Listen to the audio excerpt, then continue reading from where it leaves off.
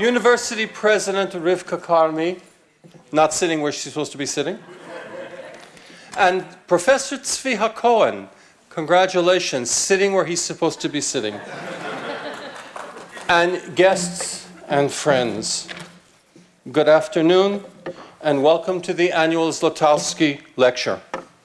My name is Steve Rosen, Vice President of External Affairs, for those of you who haven't figured that out yet. We have a fantastic program planned for this afternoon. We will begin after the presentation of the Zlotowski Admission Awards for outstanding students, followed by a moving and thoughtful public reading by author Nicole Krauss, who will read from her latest yet unpublished work, Forest Dark. I would like to begin by addressing the recipients of this year's Zlotowski Admission Award for Outstanding Students. This award is given only to the very best new students at BGU based on an average of their matriculation exam scores and their psychometric exam scores. The psychometric exams are equivalent to the SATs in the United States. This year, the award was granted to a total of 156 students. Zlotowski students consistently prove that their award is well deserved. They have maintained highest grades at the departmental and faculty levels and often receive additional prizes for outstanding achievements. The percentage of Zlotowski students who pursue graduate degrees at BGU is significantly higher than that of other students. It's my pleasure to ask the students representing this year's Zlotowski Admission Awards recipients to stand up and be recognized.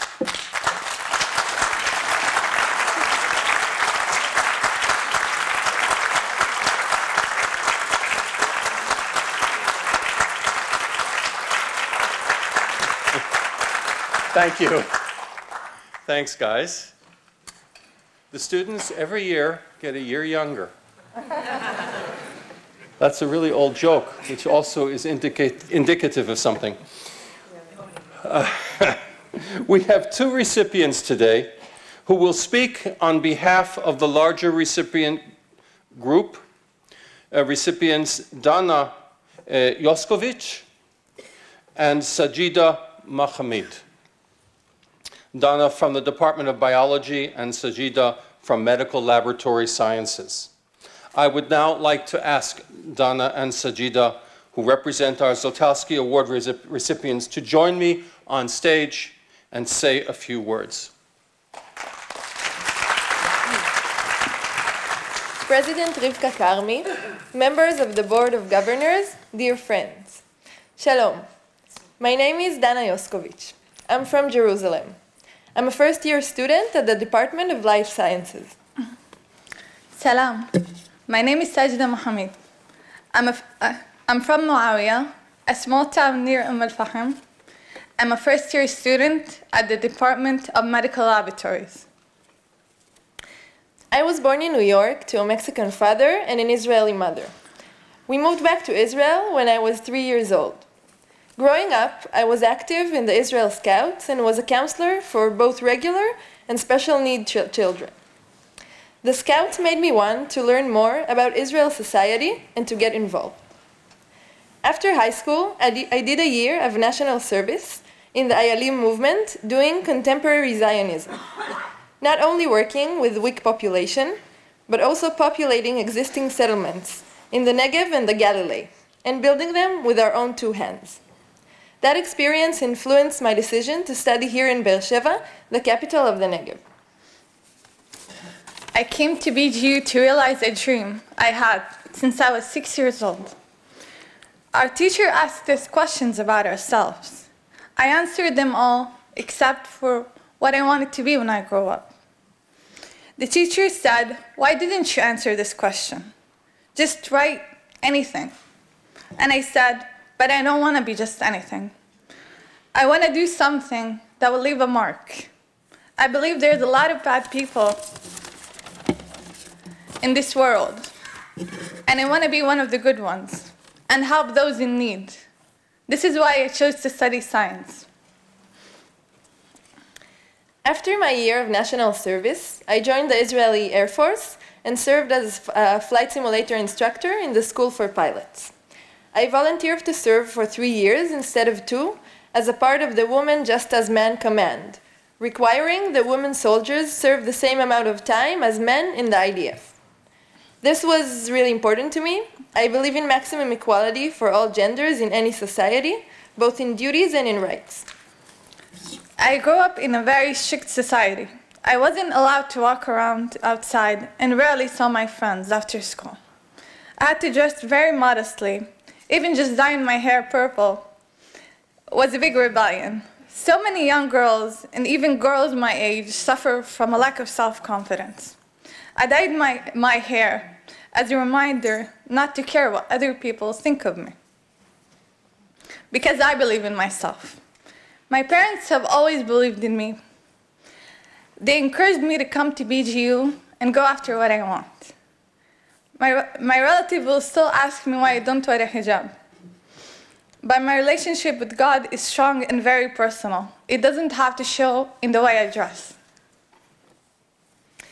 I study life sciences because I believe that the future of the world depends on science. Not only expanding our scientific knowledge, but also living in a more careful and more conscious way to preserve this amazing planet Earth. In the future, I hope to promote sustainability and environmental activism. I visited all of the universities before deciding on BGU, and this was the only place that felt like home. Here at BGU, our teachers really make an effort to make sure we succeed. And I feel like I can accomplish anything. Our president, Rivka Karmi, empowers women and inspires us to be ambitious and break the glass ceiling.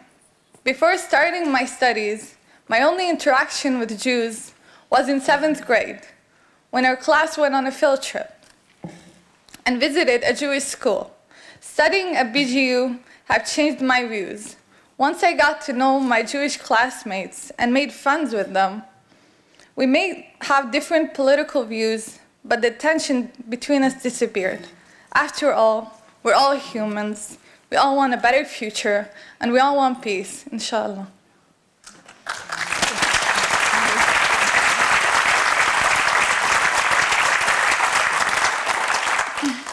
When the decision where to study came up, studying in Beersheba wasn't the obvious choice. But my love for the beautiful Negev region, my interest in supporting peripheral cities and communities, the vibrant communal student life, and the many doors BGU opens for you, and of course, the lower cost of living for students, all these factors brought me to BGU, and I know it was the right choice for me. I hope to continue to graduate studies and investigate the connection between physiological and mental illnesses. I want to say to young Arab girls, follow your dreams. When you're studying something you love, it pushes you forward. When you're doing your homework at 3 in the morning and you start feeling that maybe it's just too much, it can be very discouraging. You have to ask yourself, can I see myself doing this for the rest of my life?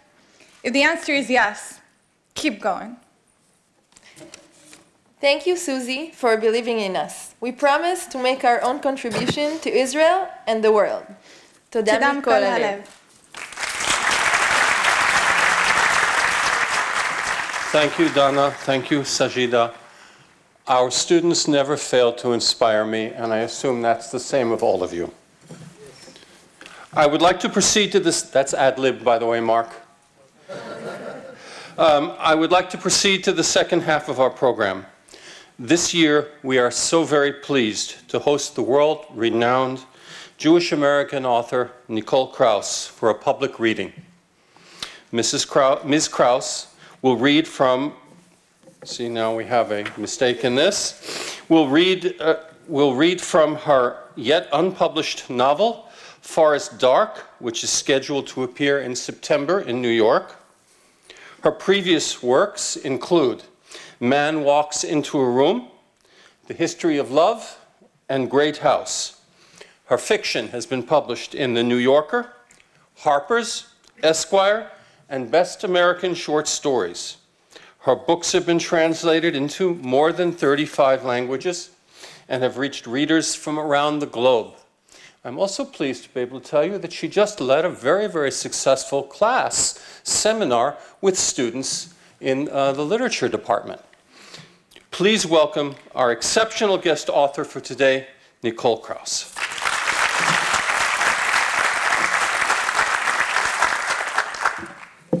Thank you very much, and thank you for inviting me here today. I'm happy to be able to read to you a little bit and talk to you, and it was lovely to hear the students and very inspiring. So this is the new book that is coming out soon, and it's called Forest Dark. And I want to talk to you a little bit about some of the ideas, and then read to you two separate sections from two parts of the book. In the Jewish account, God created the world out of language. In Genesis, the light follows God's spoken command for light. Utterance precedes existence.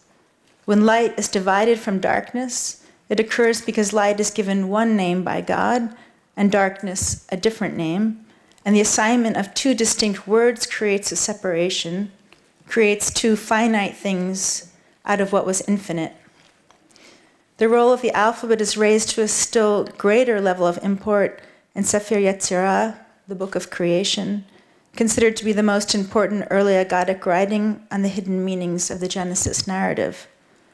There, among other mystical theories of creation, the rabbis tell us that God created the world out of the 22 letters of the Hebrew alphabet, together with the 10 Sephirot, the primordial numbers or powers associated with the attributes of God. So I'm reading now from that.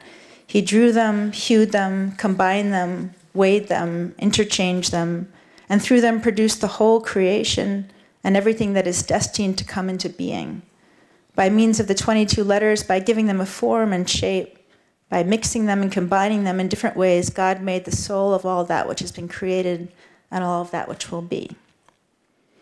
Never mind that it was the Phoenicians who developed the 22-letter alphabet, and that what we consider Hebrew letters are in fact Aramaic descendants of the Phoenician system taken up by the Jews in their Babylonian exile. The idea holds. For the Jews, language is not merely descriptive, it is rather creative, imbued with the power to divide the finite from the infinite and transform the isn't into the is. The idea has a more general application. When children are encouraged to write stories in school, it's often said that they are being given tools to express themselves. But that's saying too little. The need for self-expression is only part of what compels the writer. Far more commanding is the need to grow that self, to deepen and expand it. What we do when we write stories equally as children or as adults is not express ourselves so much as create ourselves. We seize the chance to live other lives, actualize other choices, add more dimensions to our experience, and to construct a coherent narrative we call, for lack of a better word, a self. In other words, when we write stories, we are not simply expressing what we always were, what we always thought or felt.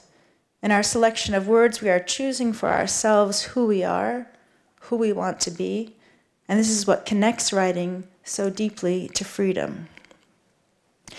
So I'd like to read you, to begin with, a small part of Forest Dark that treats the idea of writing, in this case Jewish writing, as a creative act. In this chapter, a writer rather like me, also named Nicole, is talking to Eliezer Friedman, who's either a retired professor of literature at Tel Aviv University or a former Mossad, or maybe both.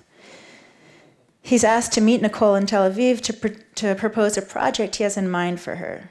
And they're walking towards Spinoza Street, where Kafka's manuscripts have moldered for the last decades in a ground floor apartment owned by an elderly woman and her cats. That is true, as many of you know. Friedman begins to introduce his proposal by speaking about the role of Jewish writers and the Bible as an act of collective self-invention. Friedman asked me whether I knew the country much, beyond Tel Aviv and Jerusalem. Had I been north to the Sea of Galilee or spent time in the desert? The landscape had astounded him as a child when he'd first arrived here. Reaching into one of his pockets, he produced a piece of terracotta and handed it to me.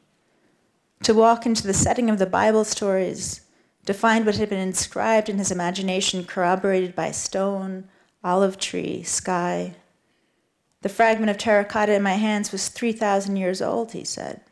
He picked it up not long ago in Kirbet Kiafa, above the valley of Elah where David slew Goliath.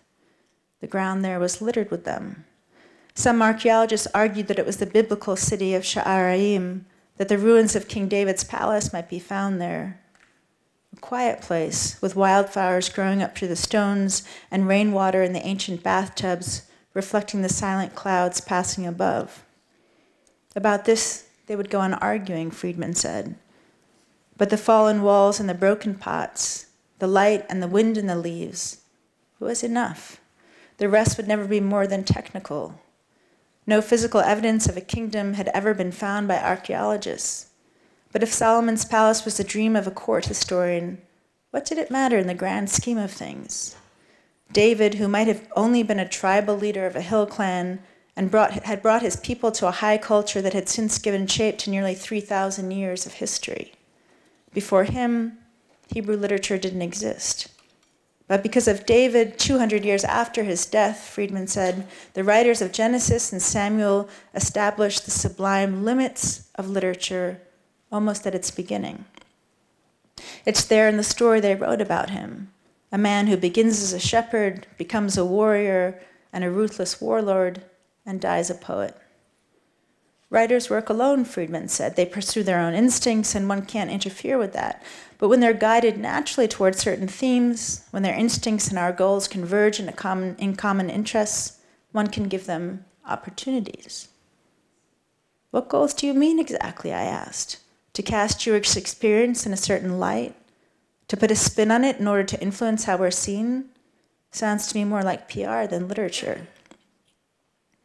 You're looking at it too narrowly, Friedman said. What we're talking about is much larger than perception. It's the idea of self-invention. Event, time, experience, these are the things that happen to us. One can look at the history of mankind as a progression from extreme passivity, daily life as an immediate response to drought, cold, hunger, physical urges, without a sense of past or future, to a greater and greater exercise of will and control over our lives and our destiny. In that paradigm, the development of writing represented a huge leap. When the Jews began to compose the central texts on which their identity would be founded, they were enacting that will, consciously defining themselves, inventing themselves as no one had before. Sure, put like that, it seems extremely radical, I said. But you could also just say the earliest Jewish writers were at the frontier of that natural evolution. Humanity had begun to think and write on a more elevated plane, giving people greater sophistication and subtlety in how they define themselves. But to suggest a level of self-awareness that would allow for self-invention, as you say, is assuming a lot about the intentions of those earliest writers. There's no need to assume, Friedman said with a shrug. The evidence is everywhere in the texts, which of course are not the work of one or two individuals, but a series of composers and redactors who were supremely conscious of every choice they were making. The first two chapters of Genesis, taken together, are about exactly that, a meditation on creation as a set of choices and a reflection on the consequences that result. The very first thing we're given in the very first Jewish book is two contradictory accounts of God's creation of the world. Why? Perhaps because in echoing God's gestures, the redactors came to understand something about the price of creation, something they wished to communicate to us that, if we were to grasp it, would verge on blasphemous, and therefore could only be hinted at obliquely. How many worlds did God consider before he chose to create this world? How many scales that contain neither light nor dark, but something else entirely? When God created light, he also created the absence of light. That much is spelled out for us. But only in the uncomfortable silence between those two incompatible beginnings is it possible to grasp that at that instant, he created a third thing too. For lack of a better word, let us call it regret. Or an early theory of the universe, I said. Early theory of the multiverse. But Friedman seemed not to hear me. We stood at the corner waiting for the light to change. Overhead, the Mediterranean sky was stupendously blue, utterly cloudless. Friedman stepped out in front of an idling taxi and began to march across the street. Read closely enough, it's impossible to deny that whomever composed and edited those first texts understood what was at stake, he said. Understood that to begin was to move from infinity to a room with walls. That to choose one Abraham, one Moses, one David was also to reject all the others that might have been. That's the end of that section in the book. And to which I would add, speaking to you all, that the generative power of language, its difficult freedom, is something that Jews have always understood, I think. And it's this more than anything that makes them the people of the book, the people who have emerged out of their own writing. Made in God's image, or at least as his counterpoint, we write possessed by the strange belief that we can push something into existence, that we can turn the isn't into the is. But if we were to follow the mystical line of thought, it bears asking the question that Isaac Luria or Ha'ari posed in the 16th century Svat. How does the infinite, the Ein Sof, the being without end as God is called, create something finite within what is already infinite? And furthermore, how can we explain the paradox of God's simultaneous presence and absence in the world?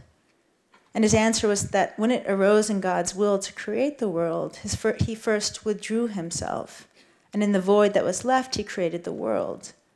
Tzimtzum was the word Luria had given to this divine contraction, which had been the necessary precursor to creation. This primordial event was seen as ongoing, constantly echoed not just in the Torah, but in our own lives. The idea of Tzimtzum has application not only to the creation of the world, but to any form of creation. It suggests that the first act of creation is not a mark, it's the nullification of the infinity that existed before the first mark. To make a mark is to remember that we are finite. It's to break or violate the illusion that we are nature, that like the seasons goes around and around in a loop forever. But it's also a confirmation of our knowledge and freedom, which is all we have in this world, and a confirmation of the generative power of language, which shows us the way back to the infinite. So I thought I would end by reading you another short section from the book. Although I didn't know it at the time when I started, this is the very opening pages of Forest Dark, I was writing the story of this character's own tzimtzum, his own contraction or withdrawal from the world to make space for something else. This chapter is called Ayeka. At the time of his disappearance, Epstein had been living in Tel Aviv for 3 months. No one had seen his apartment. His daughter Lucy had come to visit with her children, but Epstein installed them in the Hilton, where he met them for lavish breakfasts at which he sipped only tea. When Lucy asked to come over, he'd begged off, explaining that the place was small and modest, not fit for receiving guests. Still reeling from her parents' late divorce, she'd looked at him through narrow eyes. Nothing about Epstein had previously been small or modest, but despite her suspicion, she'd had to accept it, along with all the other changes that had come over her father. In the end, it was the police detectives who showed Lucy, Jonah, and Maya into their father's apartment, which turned out to be in a crumbling building near the ancient port of Jaffa. The paint was peeling, and the shower let down directly above the toilet. A cockroach strutted majestically across the stone floor. Only after the police detective stomped on it with his shoe did it occur to Maya, Epstein's youngest and most intelligent child, that it may have been the last to see her father, if Epstein had ever really lived there at all. The only things that suggested he had inhabited the place were some books warped by the humid air that came through an open window, and a bottle of the Coumadin pills he'd taken since the discovery of an atrial fibrillation 5 years earlier. It could not have been called squalid, and yet the place had more in common with the slums of Calcutta than it did with the rooms in which his children had stayed with their father on the Amalfi Coast and Cap d'Antibes, though, like those other rooms, this one also had a view of the sea. In those final months, Epstein had become difficult to reach. No longer did his answers come hurtling back, regardless of the time of day or night.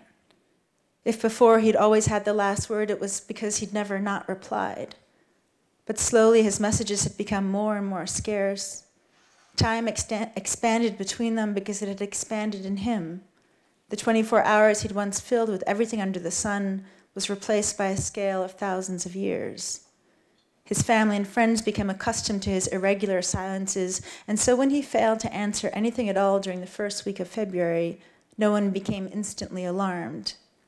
In the end, it was Maya who woke in the night, feeling a tremor along the invisible line that still connected her to her father, and asked his cousin to check on him. Moti, who had been the beneficiary of many thousands of dollars from Epstein, got out of his bed, lit a cigarette, and stuffed his bare feet into his shoes, for though it was the middle of the night, he was glad to have a reason to talk to Epstein about a new investment. But when Moti arrived at the Jaffa address scrawled on his palm, he rang Maya back. There must be some mistake, he told her. There's no way her father would live in such a dump. Maya phoned Epstein's lawyer, Schloss, the only one who still knew anything, but he confirmed that the address was correct. When Moti finally roused the young tenant on the second floor by holding down the buzzer with a stubby finger, she confirmed that Epstein had in fact been living above her for the last few months, but that it had been many days since she'd last seen him, or heard him really, for she'd gotten used to the sound of him pacing on her ceiling during the night. Though she couldn't know it as she stood sleepily at the door addressing the balding cousin of her upstairs neighbor. In the rapid escalation of events that followed, the young woman would become accustomed to the sound of many people coming and going above her head, tracing and retracing the footsteps of a man she hardly knew, and yet had come to feel oddly close to. The police only had the case for half a day before it was taken over by the Shin Bet. Shimon Peres called the family personally to say that mountains would be moved. The taxi driver who'd picked Epstein up 6 days earlier was tracked down and taken in for questioning. Scared out of his wits, he smiled the whole time, showing his gold tooth. Later, he led the Shin Bet detectives to the road along the Dead Sea, and following some confusion as a result of nerves, managed to locate the spot where he had let Epstein off, an intersection near the barren hills halfway between the caves of Qumran and En-Gedi. The search parties fanned out across the desert, but all they turned up was Epstein's empty monogram briefcase, which, as Maya put it, only made the possibility of his transubstantiation seem more real.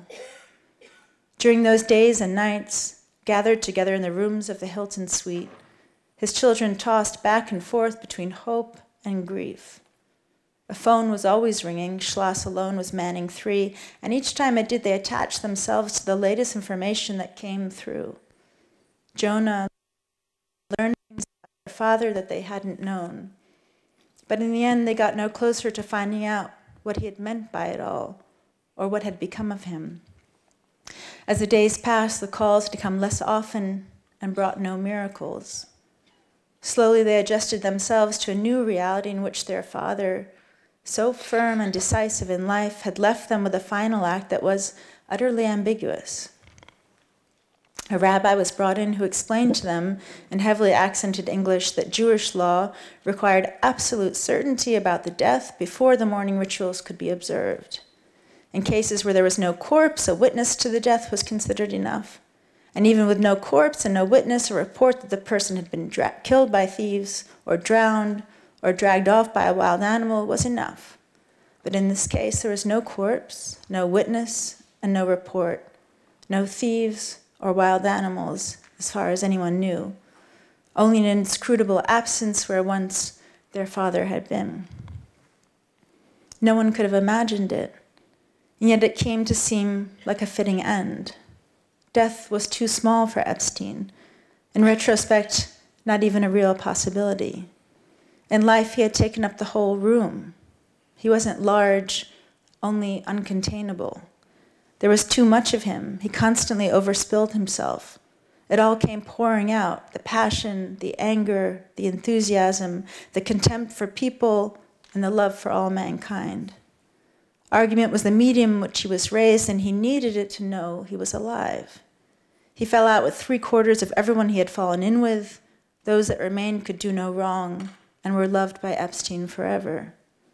To know him was either to be crushed by him or madly inflated. One hardly recognized oneself in his descriptions. He had a long line of protégés. Epstein breathed himself into them. They became larger and larger, as did everyone he chose to love. At last they flew like a Macy's parade balloon.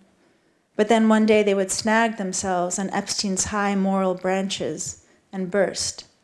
From then on, their names were anathema. In his inflationary habits, Epstein was deeply American, but in his lack of respect for boundaries and his tribalism, he was not.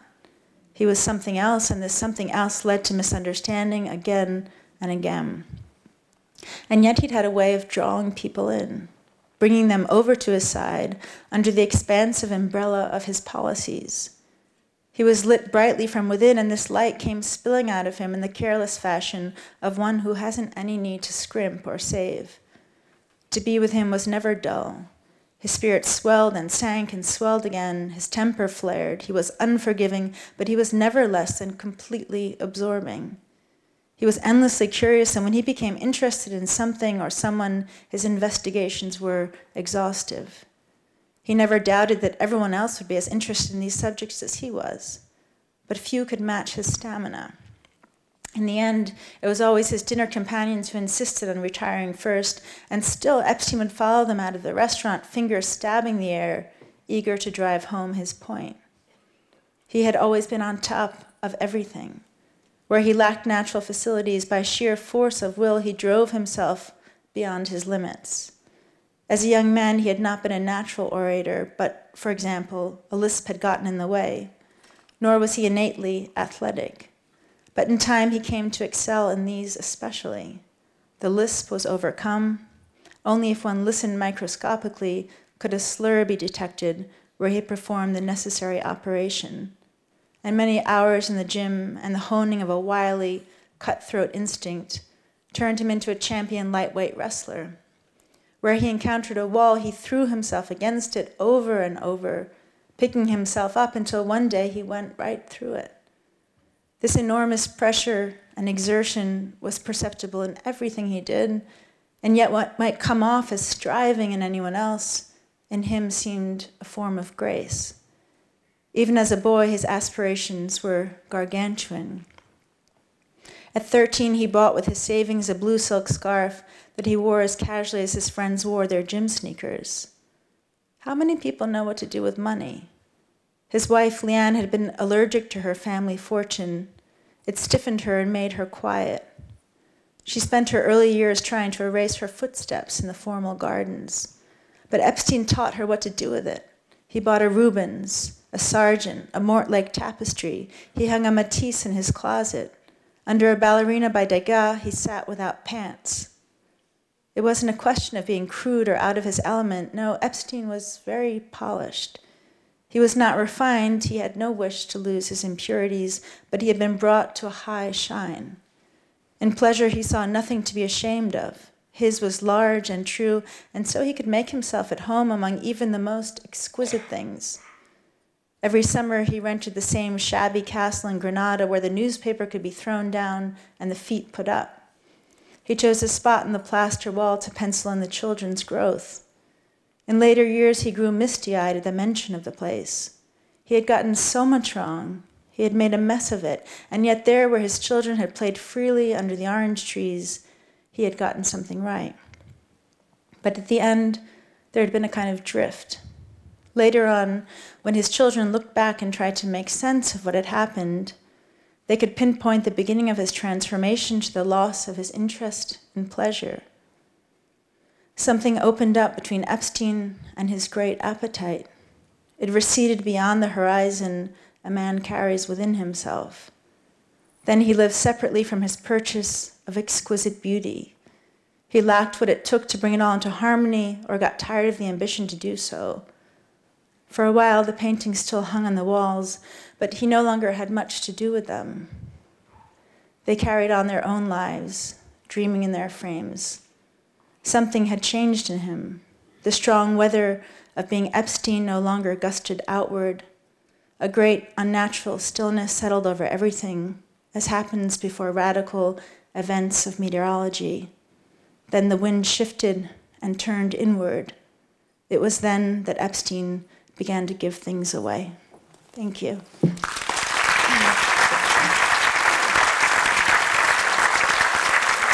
Nicole has kindly agreed to answer any queries or questions you might have. Yes.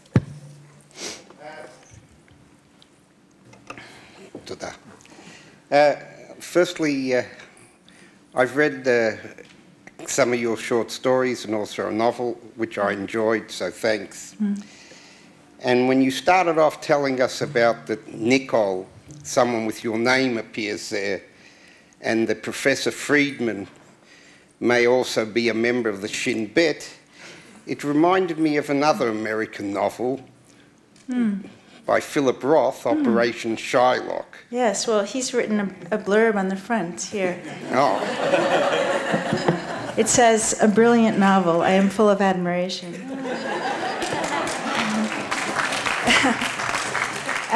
Yes, Philip is a very good and old friend of mine, and I'm sure I had Operation Shylock in my mind to some degree. But this would take too long a time to answer. But as I said to him when we were talking about this book, I said, "But you wrote fiction. This actually happened to me."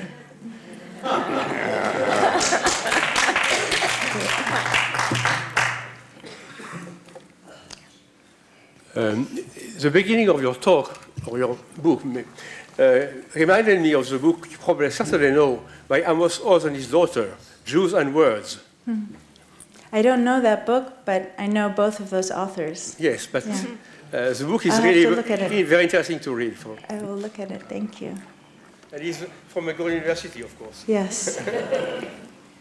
He taught at a good university. I know this person, or think I do. I can't wait until September. It seems way too long to have to wait.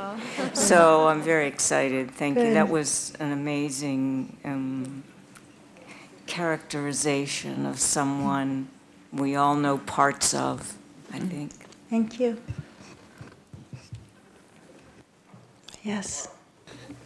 You know, when we met with the students earlier, you said that you're most commonly identified as a Jewish writer rather than as a woman writer, as an American writer, or something. So that your primary identity as a writer is as a Jewish writer. I was wondering if you would say something, and your presentation, I think, gives some strong evidence in that direction.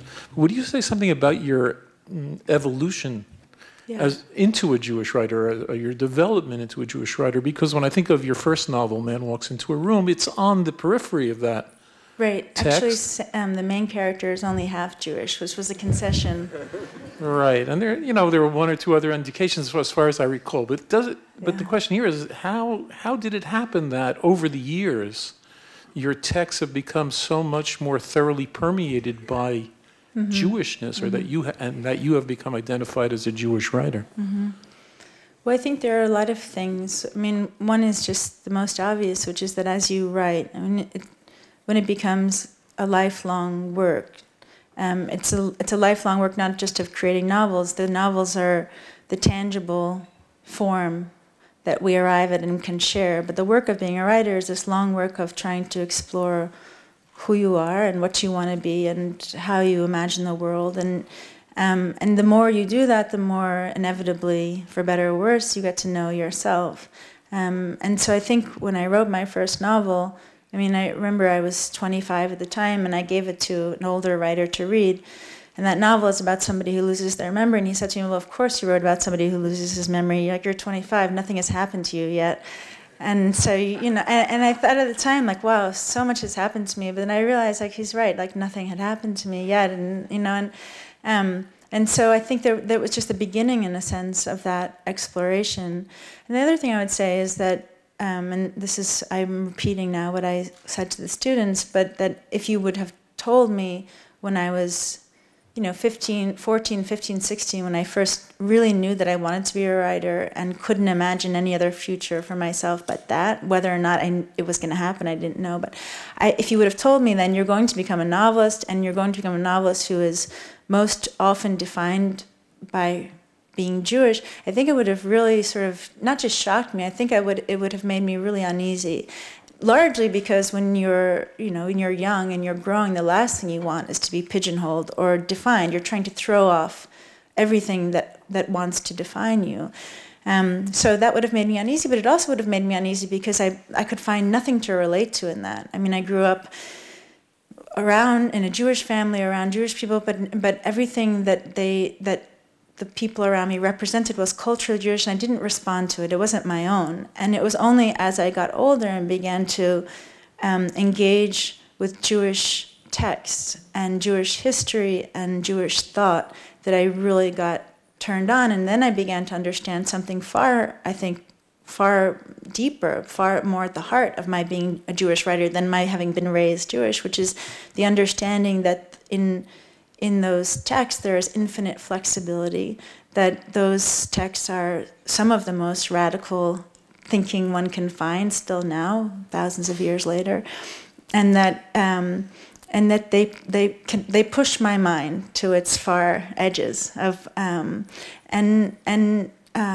the other thing being that I think this we all joke about sort of Jewish argument and Jewish dissent and dissatisfaction, but I think this idea, which is sort of so much in the basis of our text, like in this notion that in the Talmud it is considered a failure by the rabbis when any argument finds resolution, that the idea is to always keep the argument alive, that we are most natively ourselves when we are arguing a point that has infinite possibilities.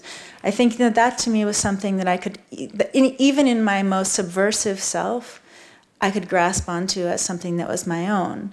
And so from there it was just this sense of like, wow, how lucky a thing to be born into, that this is my material, and what a colorful people we are.